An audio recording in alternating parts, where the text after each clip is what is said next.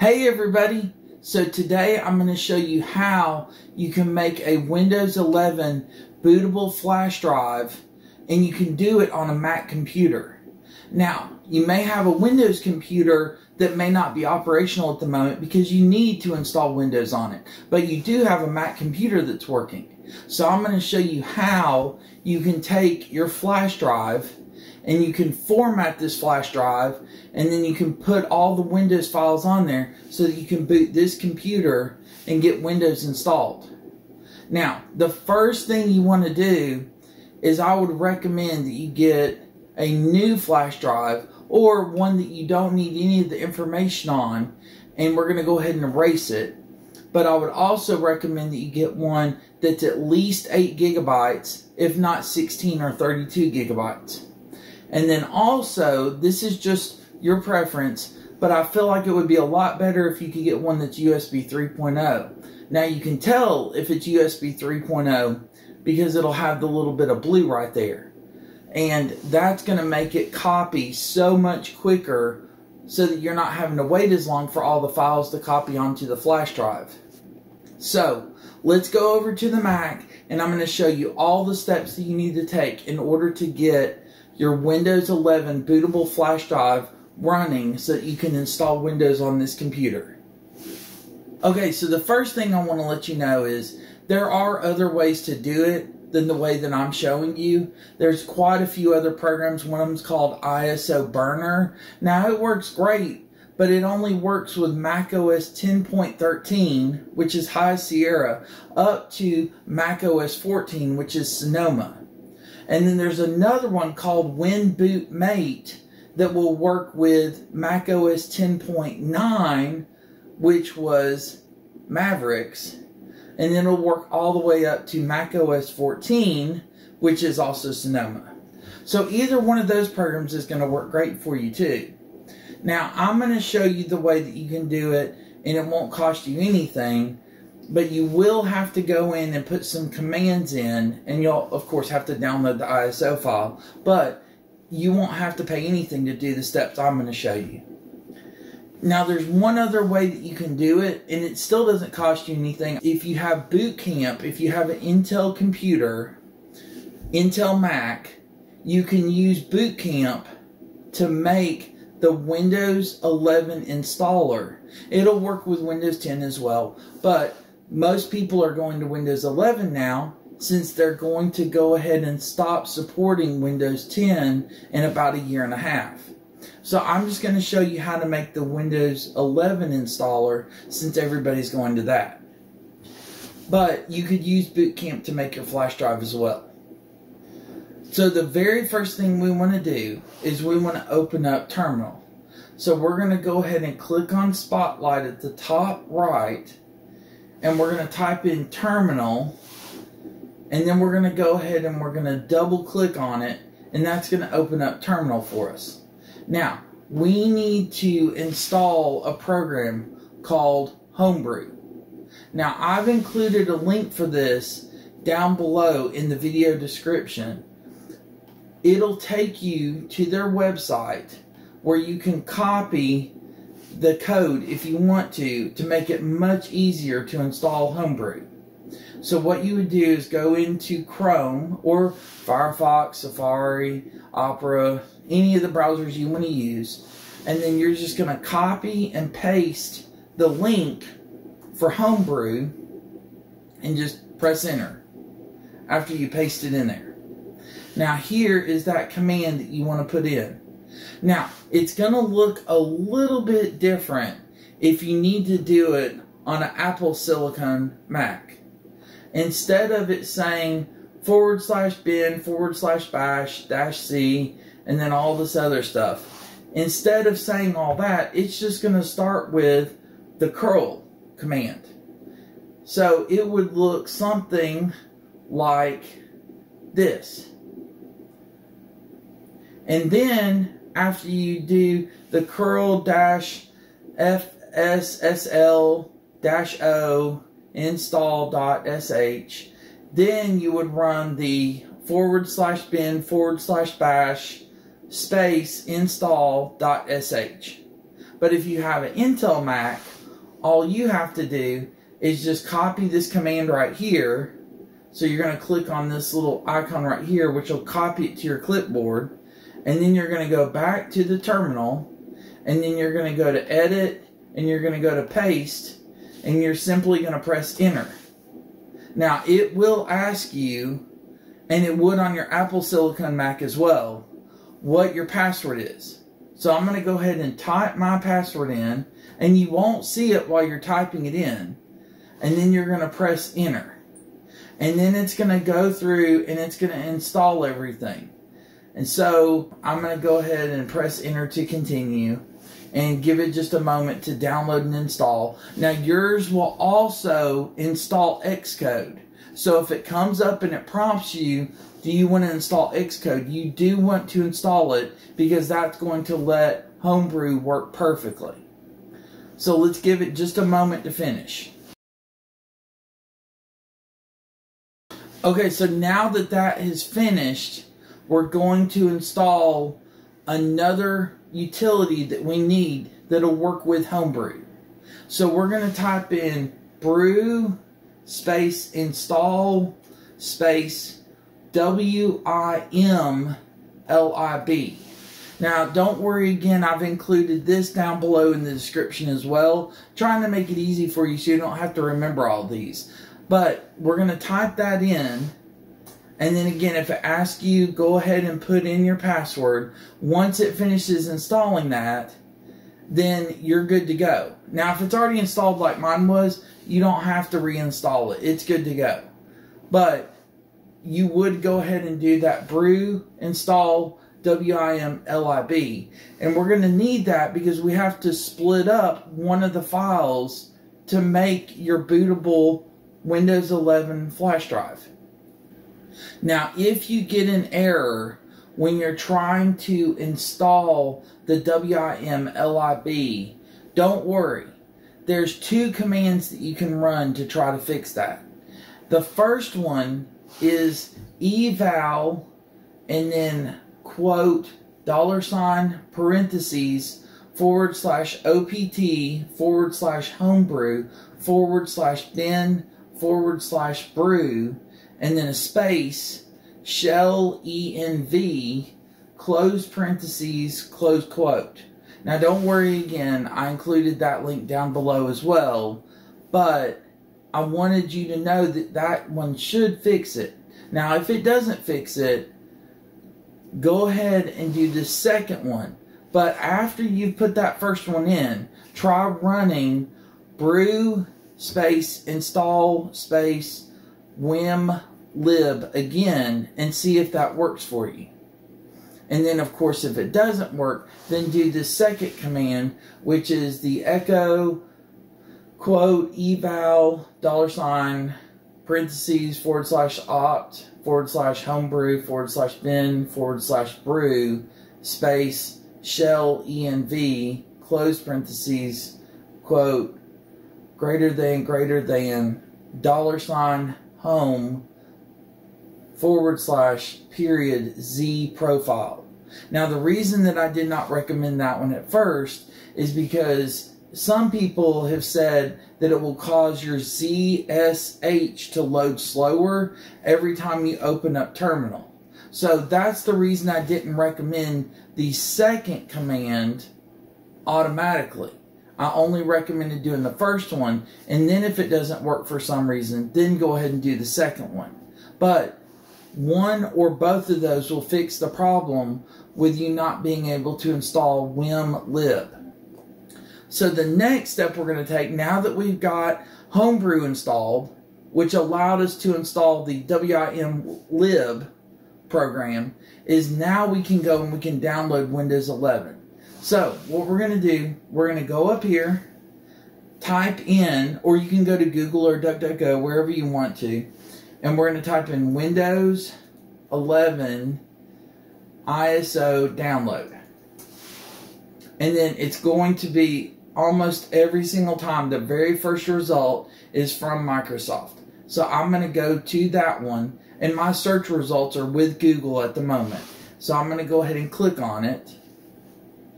And then if you'll notice, if I scroll down it has where I can download the disk image, which is an ISO. That's the file that we want to download. So I'm going to click on select the download, and I'm going to say multi-edition ISO for x64 devices, and I'm going to click on download now. Now it takes you to a new page, or updates that page, and then it wants your language. So I'm going to choose English, but you would want to choose your language, and then click on confirm. Okay, now it's ready to go. So all we have to do is click on 64-bit download, and if you'll notice, it starts downloading right up here. So that's going to take just a little bit to finish downloading, but I'm going to go ahead and let that finish, and then we're going to go ahead and we're going to take that ISO file and we're going to put it onto the flash drive. And I'm going to show you that it works by booting this computer to the flash drive of Windows 11. So let's give it just a few minutes to finish downloading, and I'll show you how we're going to make that flash drive. Okay, so I just finished downloading the ISO file, and you can tell that I have the ISO file downloaded because if I go to the Finder and I go to Downloads, there is my Windows 11 23H2 English x64v2 ISO file. So what we're going to do is we're going to double click on this file, and don't worry if it doesn't work for you. What you can do is you can always control click on it and then tell it to open, but it's going to open up that ISO file. So see, mine's right here. And then what we want to do is we want to copy all that to our flash drive, but we have to format the flash drive first. So let's go ahead and put the flash drive into the computer, give it just a moment, and it should show up. There you go. Mine just showed up, but we've got to format. So I'm going to click on Spotlight again. Then I'm going to type in disk, and it's going to give me the option of disk utility. So I'm going to double click it. And then if you'll notice, there's my flash drive right there. Well, I don't need anything that's on it. So I'm going to go ahead and I'm going to click on USB SanDisk 3.2 Gen 1 Media. And I'm going to go ahead and I'm going to erase it. And then I'm going to give it a name. Now you can name yours whatever you want to. I'm going to call mine IT101. But you can call yours Windows 11. You can call it Windows. You can call it Installer. Anything you want. I'm going to name mine IT101. And then it wants to know what format. So I'm going to choose to do it as a MS-DOS FAT format, and then it wants to know the scheme. Well, I'm going to leave it as a master boot record, but you can also do a GUID if you want to, but I'm going to leave it as master boot record. And then I'm going to click erase. Now, again, if this fails, I know I mentioned on quite a few videos, don't worry. Just go through and do it one more time. For some reason, certain flash drives have trouble formatting or erasing the very first time, but if you go back through the steps again, like this one just had trouble, I'm going to click done, and I'm going to do it one more time, and then it's going to go through without any problems.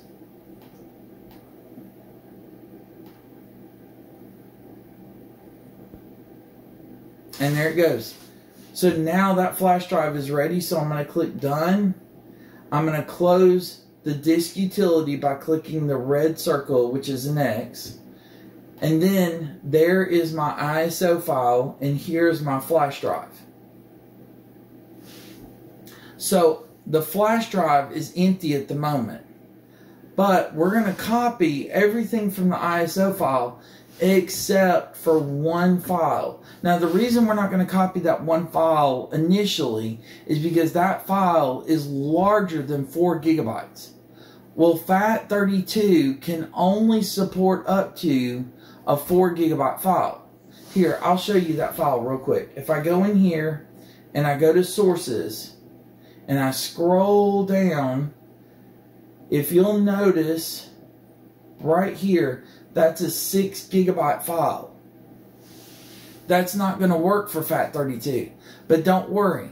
That's why we installed the WIM-LIB. So what we're going to do is we're going to copy everything else from this ISO file over to the flash drive. So you can do it one of two ways.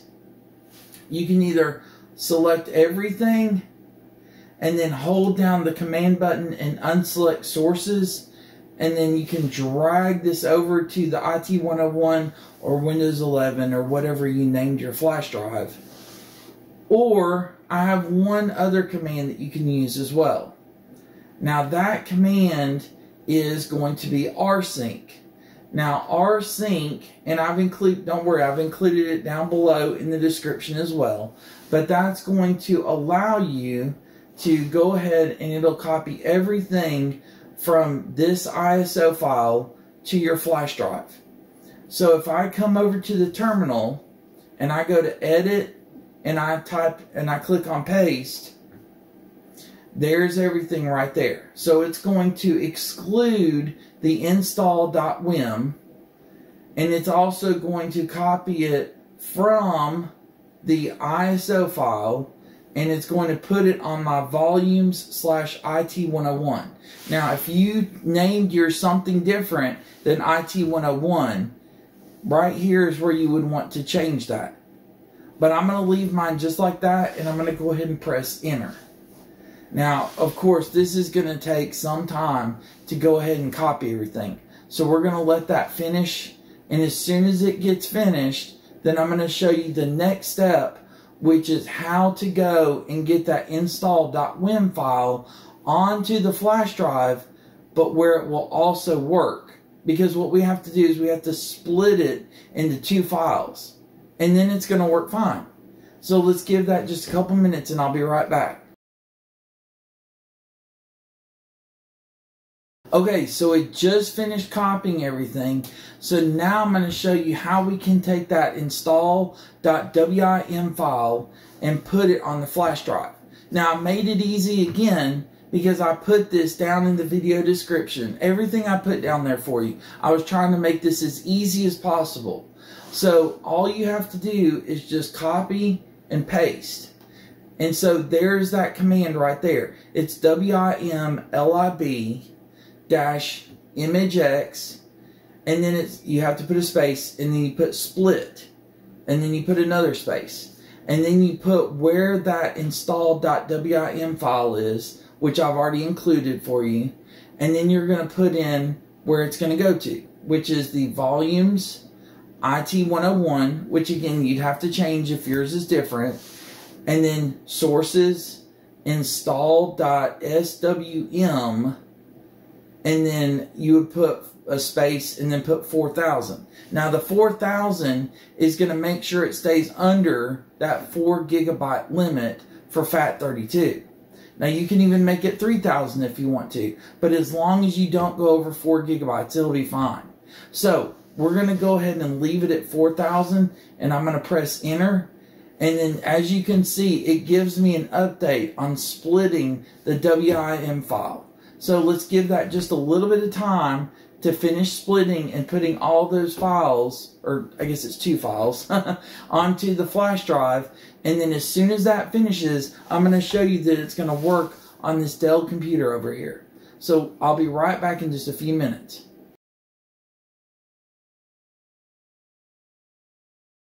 Okay, so as you can see, it finished splitting the 2 files. You can see right here, finish splitting, and then it shows you the install.wim file because it made a part 1 and a part 2. So if you go over to your flash drive, mine just happens to be right here, and I go to sources, and I scroll down to install. There we go. There's an install.swm and an install2.swm. And the 2 combined is the same size as the 1 install file that's over here on the ISO file. See? 6.02 for install.wim. But over here, if you just have it split between the 2, you've got a 4.04 and a 1.93. So that's great. So what we're going to do now is we're going to take the flash drive and we're going to eject it. So I'm going to take this IT101 and I'm going to click on the little arrow. Now that ejects the flash drive, so now I can take that flash drive as soon as it disappears, which it just did. I'm going to go ahead and take it and we're going to put it in this computer and I'm going to boot to it. So the very first thing you do, of course, is put it in the USB slot. And then on this computer, it's a Dell, I'm going to press F12 to go to the boot menu.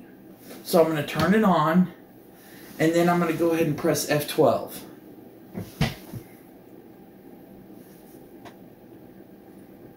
And now I'm going to select UEFI USB. Now, if that doesn't show up for yours, there may be some settings that you have to change in your BIOS. So that may be one of the reasons you can't boot to it or don't see it.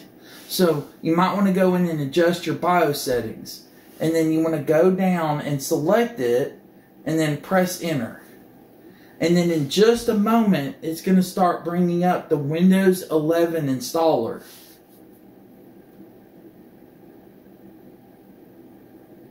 There you go. So as you can see, there's Windows 11 installer, and I could go ahead and install this right onto this computer. But that is how you would make a Windows 11 bootable flash drive with your Mac computer. And this should work with even the Macs that have the Apple Silicon as well as the Intel Macs. If you do have any questions, please leave them down below in the comments. I'll be more than happy to get back to you and help you with that. And if there's a video that you would like for me to create for you, please let me know that down below in the comments as well. And I will do my best to make a video for you. And as always, because you all do such a great job, if you can, hit that like and subscribe button so I can keep putting up more great content like how do I create a Windows 11 bootable flash drive with my Mac computer. And I'll be more than happy to keep putting up all this great content for you all. And I really appreciate you all. I hope you have a great day. God bless. Take care. And I'll see you all next time. Bye.